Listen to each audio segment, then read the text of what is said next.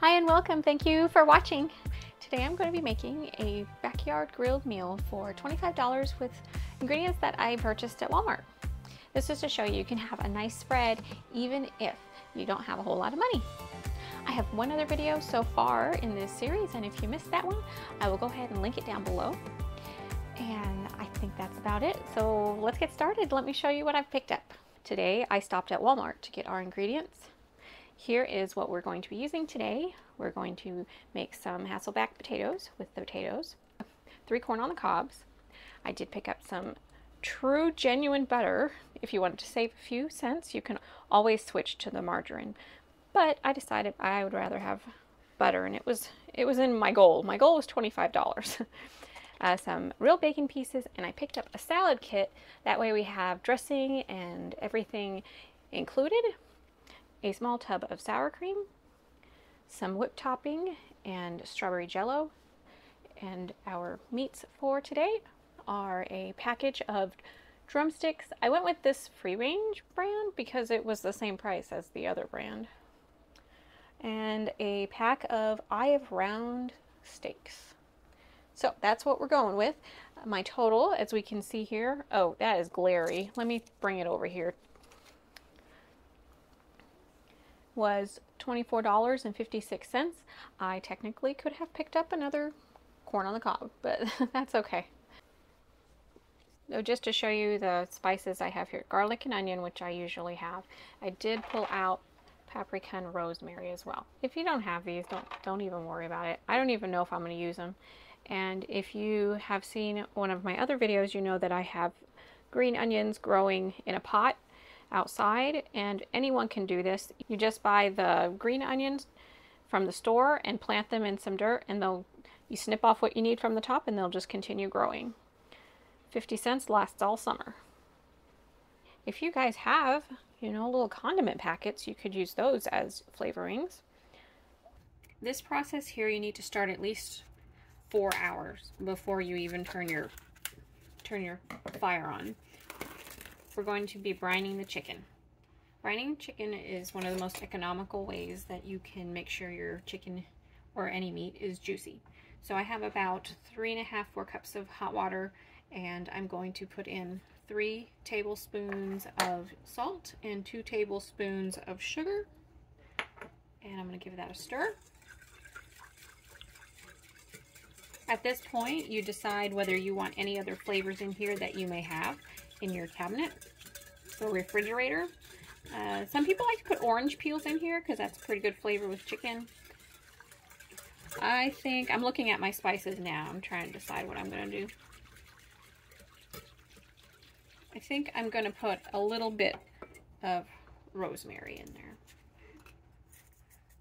You actually don't have to put any flavorings. And do you remember that the little condiment packets I showed you? If you have condiment packets and you have some soy sauce left, that's a pretty good flavor to put in there. So now I have that dissolved, and we are ready to put in the chicken. Keep the skin on. Well, okay, let me put it this way. I keep the skin on when I do this process this way. Oh yeah, and technically if your water's really hot, wait for it to cool down because you don't want your chicken to get cooked. It's not that hot. Okay, so now I'm going to put this in the fridge. Like I said, at least 4 hours, up to 24 hours at the very most. We're going to go ahead and get our dessert started early on also. So we have the strawberry jello packet. This is the 3 ounce. You can use whatever flavor you prefer. You also need some dessert glasses or some bowls. And then we will need the Cool Whip, or the whipped topping. We are first opening our packet of jello, to which we will add about 2/3 cup of boiling water. Not about, exactly 2/3 cups of boiling water. I don't know why I said about.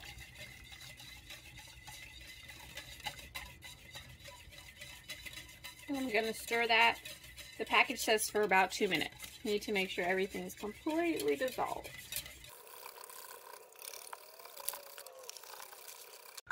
And now I have 1 cup of ice water that I'm going to add to this.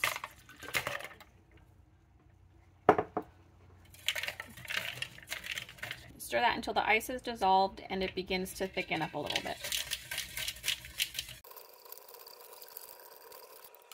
Alright, mine hasn't thickened up at all yet with that stirring, so I'm going to be sticking it in the fridge for 30 minutes. And then if it's a little bit thicker, then I will add the whipped topping into it. But you don't want to let it get too thick. So I'm setting a timer for half an hour and I'll come back and check on it. The Jell-O has thickened up in that half an hour. Now we need to add 2 cups of the whipped topping into it. You don't have to measure it if you don't want to. It would be about 2/3 of the container. And then just gently stir it in there. I'm trying to tip the bowl a little bit so you can see.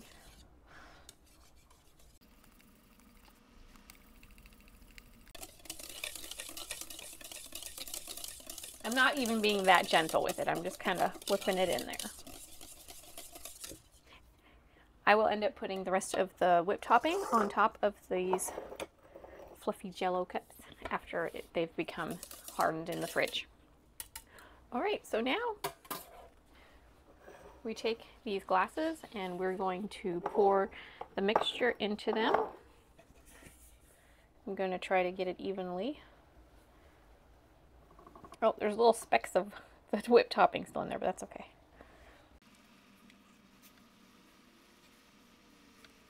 Now these are going to go into the fridge and they have got to be in there for at least 4 hours.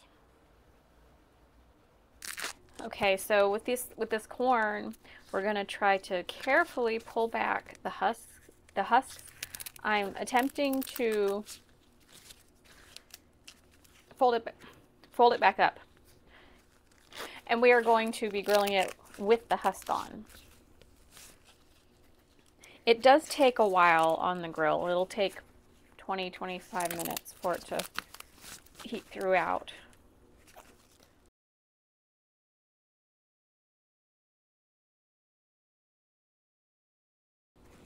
Okay, so now that we have the cob exposed, or the corn cob exposed, we're going to be removing the silk off.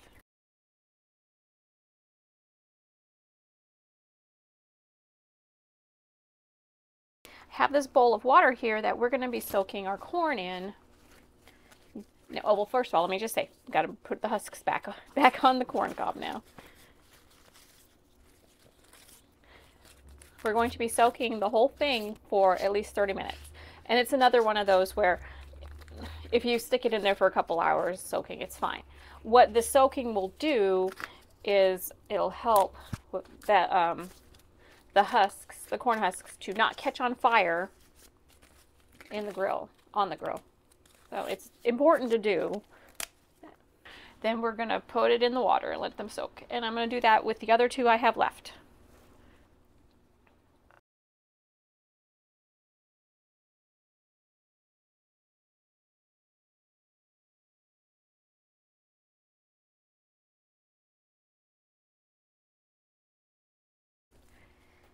I don't think this pan is going to work. I think I'm going to have to put them in another pan, or I have to rotate them forever, which, I mean, maybe I could do that. You'll want to ideally have them submerged all the way. Next, we're going to work on the Hasselback potatoes. I have covered this baking pan in a sheet of aluminum foil, and I have put some oil on it. You can also use cooking spray. Next, I'm going to scrub these potatoes. They're pretty small. There's 8 of them in there, and I'm going to just go ahead and scrub them. I'm not going to peel the potatoes. Now, I have 5 more potatoes here that I am going to peel, and I'm just going to make those into mashed potatoes. I mean, might as well. We have so many potatoes. I mean, there's still some potatoes left in the bag.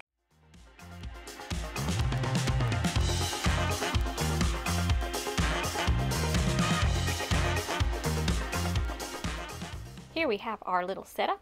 I have 2 knives here. Make sure they're sharp. I don't know that I'll need to. I might be just overthinking it, but you're going to need a very sharp knife. And then I have these 2 chopsticks set up here, as you can see, and that is so we don't cut all the way through the potato. So what we are going to be doing is we're going to be slicing. Once we get to the center, the chopsticks will prevent us from going all the way through it. Maybe. Hang on, let me get some thicker chopsticks. All right, let's see if these thicker chopsticks will be more useful. I just didn't want to risk cutting my good chopsticks. So I'm being extra careful.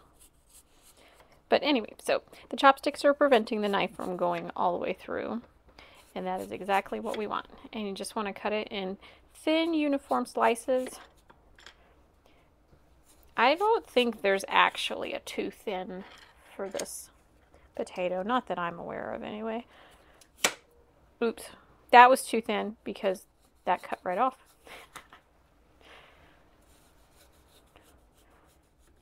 Alright, I'm just going to flip it so I can finish this side of it.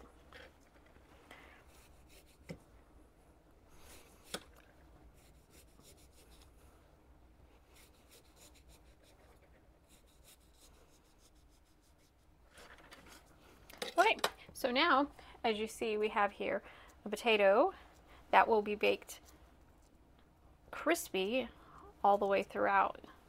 Well, there's that part that I cut all the way off. I'm just going to leave it there. So do this with all of the potatoes and then put it on the baking sheet. After we get them all sliced, we are going to get some oil and butter and spices on them.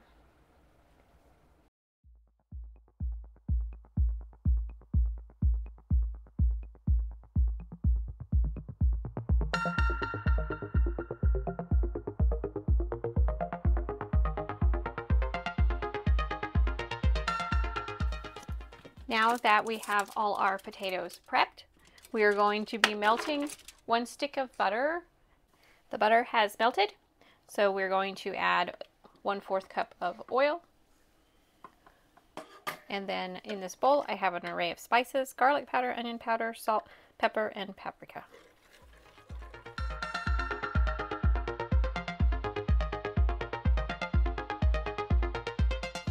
Just a little interruption here of this time lapse, but we are going to want to try to get in between the slices of the potato. This is what's going to help it get crispy all the way.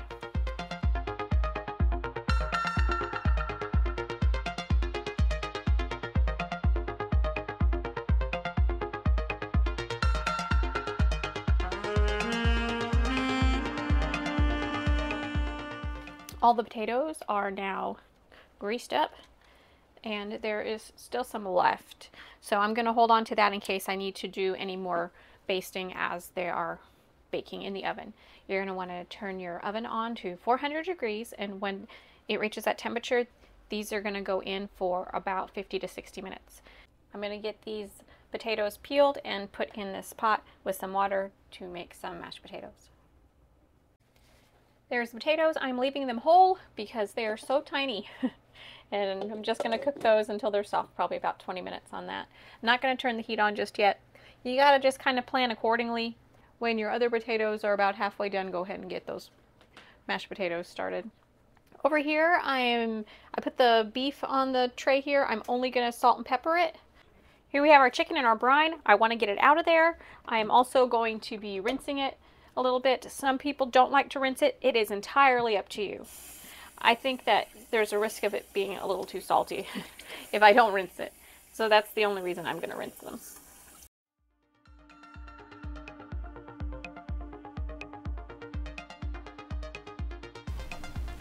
To the beef, I'm adding some salt and pepper, just those two. And to the chicken, I'm using salt, pepper, garlic powder, and paprika.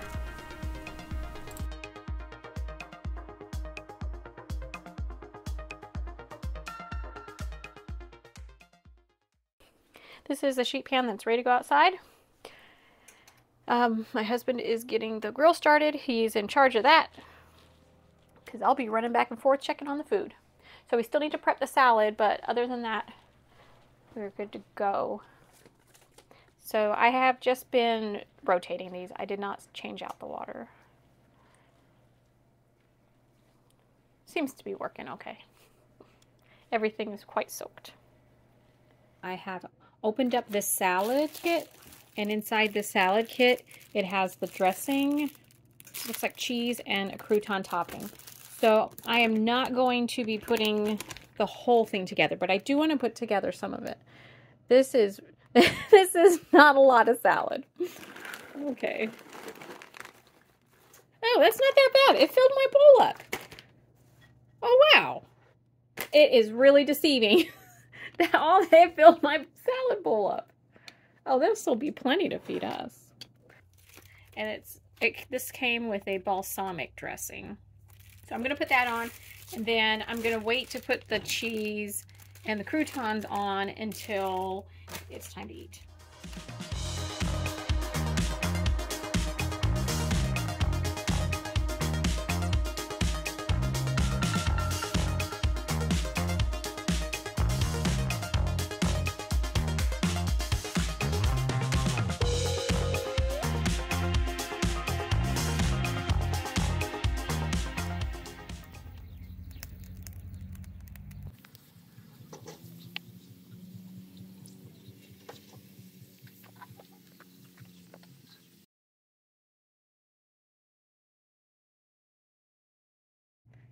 I have about 15 minutes left on my timer for those Hasselback potatoes, so I'm going to go ahead and get these other potatoes cooking for the mashed potatoes, and I'm also going to take a peek at what we look like in here. Whoa, that fogged up the camera.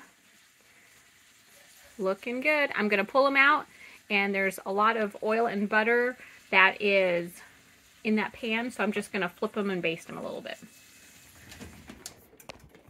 We went ahead and foiled the corn because the husks were charring really quickly.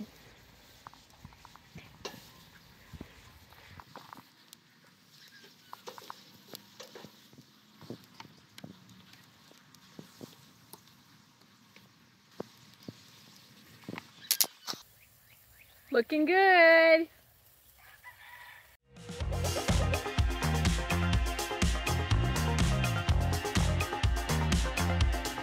The potatoes are done. I'm going to drain them and then mash them with the potato masher. The Hasselback potatoes are also, they are done. So I'm going to pull them out and we will decorate them. But let me get these mashed potatoes done.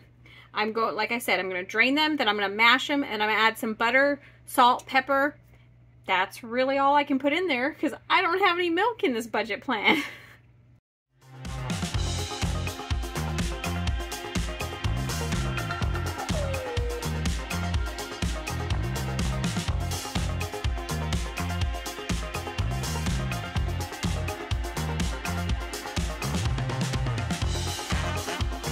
They are really looking good. All right, I'm gonna get some toppings on there so you can see what one of these look like with our toppings. And then I'm also going to show you what you can do if you have some cheese.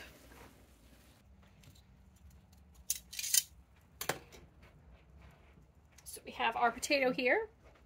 We have our sour cream here and our bacon. So there's also quite a bit of juices, the buttery juices left in the pan. So just run it along your potato, like so. Now, if you have something green, such as chives, or maybe even dill, or the green onions from your garden, which that's what I'm gonna go snip right now. If y'all saw my fried rice video, you've already seen me snip some green onions. I'm gonna go snip some more. Let's go. Here is my green onion plant. What I do is I plant the green onions from the grocery store into my pot of dirt, and I just snip off the greens when I need them. There's the green onions. I'm gonna give them a rinse and snip them up.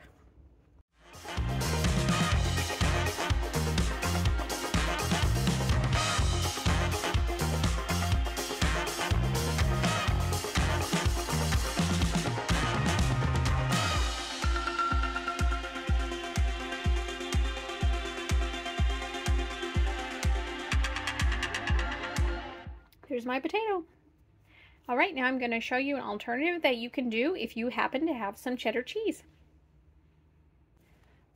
All right, so if you happen to have some cheddar cheese or whatever cheese you like, what you can do is you can slide it into these potatoes like this.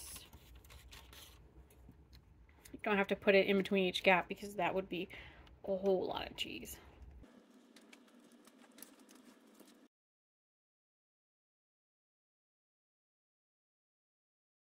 Here I've melted a little bit of our butter, and there's some garlic powder in there as well for anyone who wants to put that onto their corn on the cob.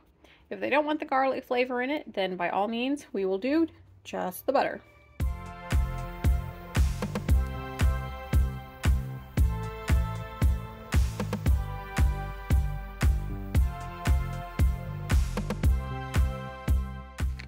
I have taken the salad back out of the fridge. Where are my tongs at? Here they are. These little ones is what I was using.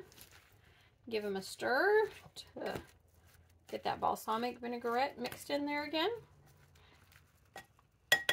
And now it's time to add the cheese and the croutons.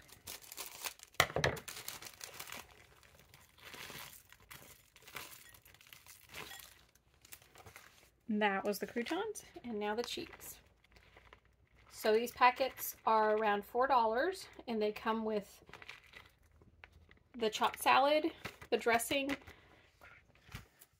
I would guess a crunchy topping, and a cheese. All in one. There we go. All right, now you can see the cheese has melted in there. So I know this isn't as professional looking as the web pages, but this is reality of what the Hasselback potatoes are going to be. And I think they will taste just fine because I've actually had a few sample pieces. There's our food. There's our meal. We have our corn. This one has been dehusked. There's the husk on those. Then we have our chicken and our beef. There's our salad, complete with dressing and toppings. And then we have some butter, if anyone wants to add it to something, the bacon bits to add to the potatoes. There was the sour cream, mashed potatoes, our beautiful desserts. Hopefully I remembered everything. There's my amazing potato. That's it for this one. This was a great meal all around. I have no complaints. Nobody had any complaints. The chicken turned out really juicy from being in that brine. The dessert, although very pretty to look at, was a little bit sweet for our palate.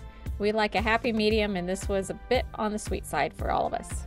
Thank you so much for being here for this meal. I will see you in the next one.